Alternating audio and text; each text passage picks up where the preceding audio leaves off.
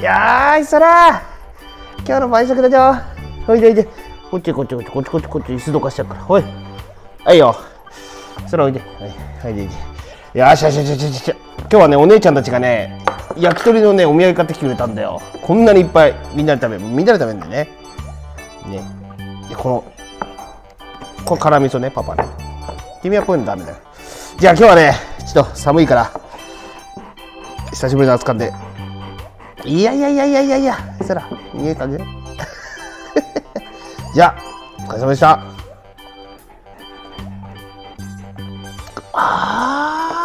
染み渡るよ、これ。うん。あ、そうだよね。あんまり飲まないね、パパね。うん。これ、お酒があんま強くないからね。ダメ。これね、日本酒はね、これ、1合ぐらいが一番いいね。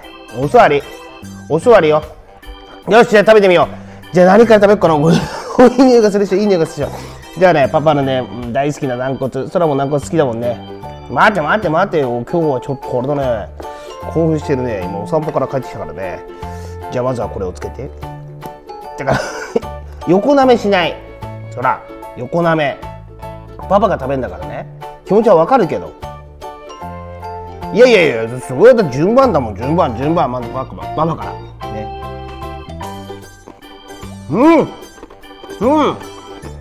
この音。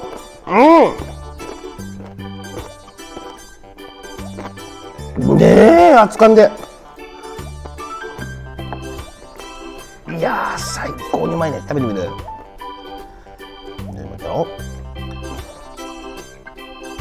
久しぶりだね、一人で。君大好きだもんね。でも食べれるのと食べれないのなんかね、タレ系ダメだしね。これだって大丈夫。よし、頑張れ。持ってないとね、すぐ飲んじゃうだけだからね。パパは負けないよ。頑張れ。ちゃんとカミカミできた。どう？うまいでしょ。おいしいっしょ。ねえ、おいしいんだよ。これがまたこれ。最高だね、これね。焼き鳥ね。今日はね、冬に焼き鳥食べながらね、もうね、だいぶ寒くなってきたからね。夜の寒くなってくるね。昼間あったかいよね。